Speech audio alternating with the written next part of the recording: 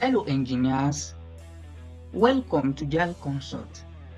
Today we will be discussing Hvac. Hvac is an acronym being used for mechanical engineering in building industry. It's basically a subdiscipline of mechanical engineering which is based on the principle of thermodynamics, fluid mechanics, and heat transfer, so as to provide acceptable indoor air and thermal comfort. Acceptable indoor air, although varies, but is usually between 20 to 22 degrees Celsius, which is equivalent to 68 to 72 degree Fahrenheit temperature range. And acceptable air quality ranges between 50 to 20 cubic feet per minute. Acceptable relative humidity ranges between 20 to 60%. We all know that low humidity do irritate skin and high humidity stimulate bacterial growth. Let's take a look at the acronym H. H means heating, which implies the provision of warmth for building. This is achievable by using heat pumps, boilers, condensing furnaces, etc. They are majorly being used in mid-climb as an alternative to AC. The V means ventilation, which is the science of exchanging and circulating air within the building. It may be by natural means, where the building features, such as the window, louvers, house air vents, are to be considered, or by mechanical means, using forced equipment such as fans, air and glass exchangers, etc. The last section of the acronym is the AC. Air conditioning are the systems used in providing cooling for the building by using hydrofluorocarbons, which is expressed in tons, which is an equivalent of 3.5 kilowatts or 12,000 British thermal units per hour. AC can be categorized into two: the small scale system and the distributed system. The small scale system, which provide cooling lesser than 2 tons, can be of a window type AC or a portable type or a split unit. The split unit AC comprises of the outdoor condenser unit and the indoor compressor unit. The indoor compressor units are of 6 varieties. We have the wall-mounted unit, ceiling cassette, floor unit, ceiling hanging unit, the concealed unit, and the ducted unit. The indoor and the outdoor can be connected either by a duct or by a pipe. The second type of air conditioning, which is the distributed system, or can also be called the large-scale system, are of 4 types. We have the multi-split system, the VRF system, the package unit, and the chiller. The multi-split units are the larger version of the split unit, but with multiple indoor units, though maximum of 10. The second type is the VRF system, variable refrigerant flow. They are also similar to the multi-split unit, but with indoor unit up to 50. The VRF system also supports zoning configuration by using proprietary temperature devices for each indoor unit. With this, precise amount of refrigerant is released from the outdoor unit to each indoor unit without each being influenced by the other.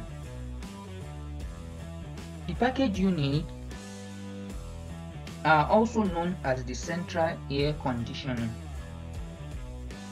They are the kind of HVAC that is mostly found in commercial buildings.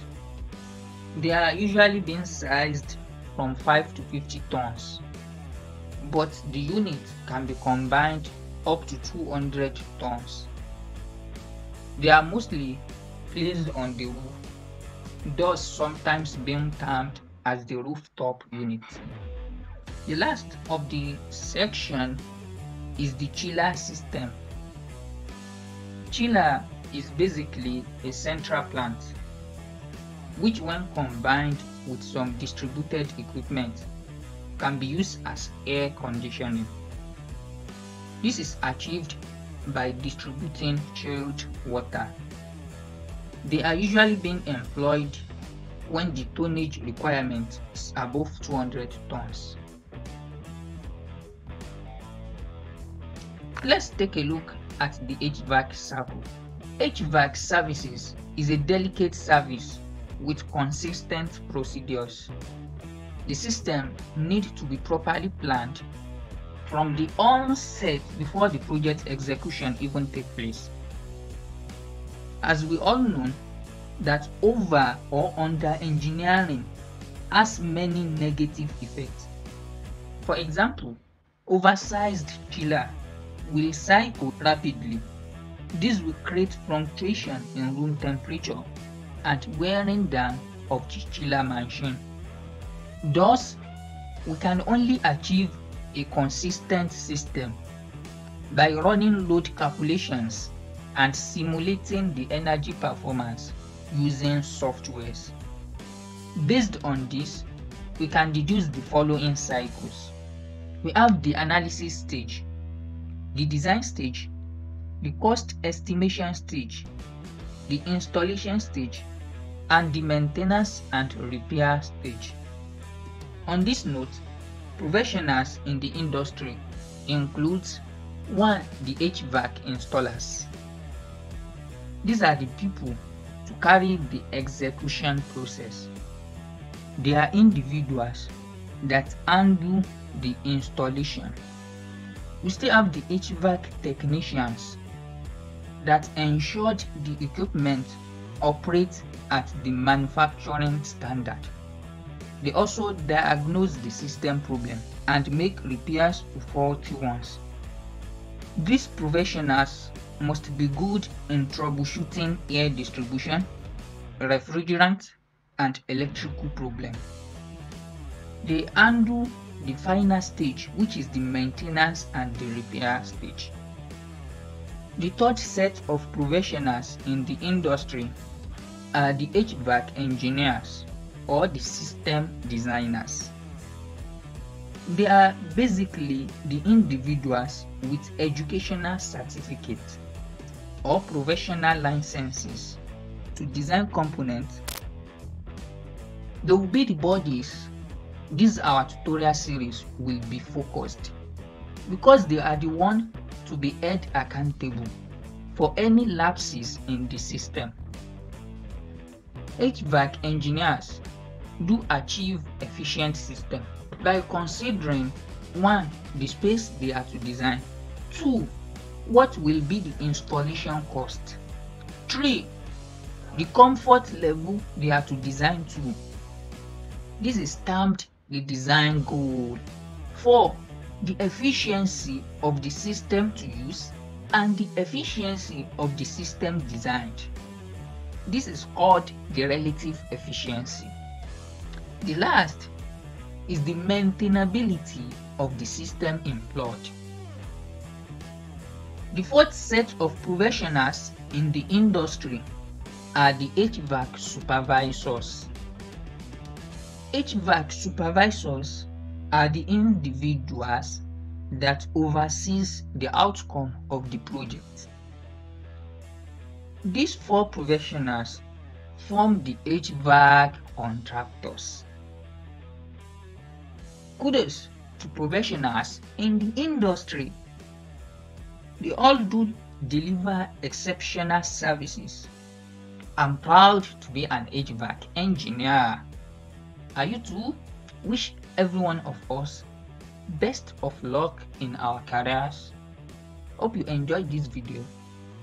Click on the like button and don't forget to like and subscribe.